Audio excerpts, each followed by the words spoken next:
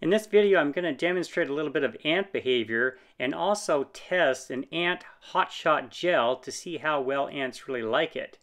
So I had an outbreak here on this table of ants that I just noticed this morning, and I thought this would be an ideal place to put out the ant bait as a test. So this is a time-lapse photography, and as you can see in the beginning of the video, we're not getting much action.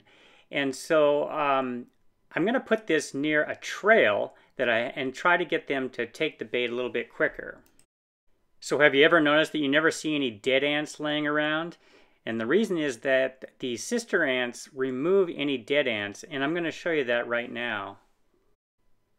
So I'm going to pause the video right now and show you something. Notice that this ant apparently has had too much poison and has died.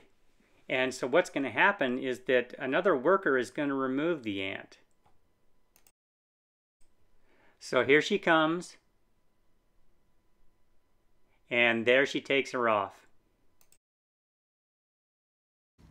So in this next test, I went out into the backyard where I've got just thousands of ants in a really good trail, and I'm going to put a little bit of hot shot on this concrete to see how it works.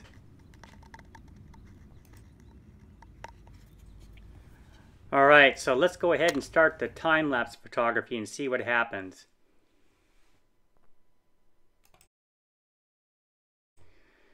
So as you can see, they start to find it pretty quickly, and they spend a good deal of time sapping up the poison.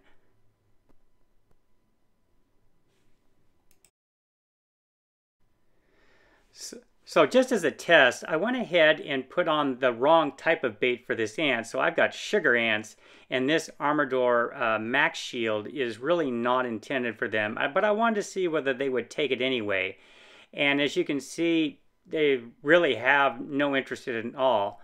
But note that in the background you can see the liquid bait, and as it starts to dry out, they spend less and less time on it. So it appears that the liquid baits work best when they're wet.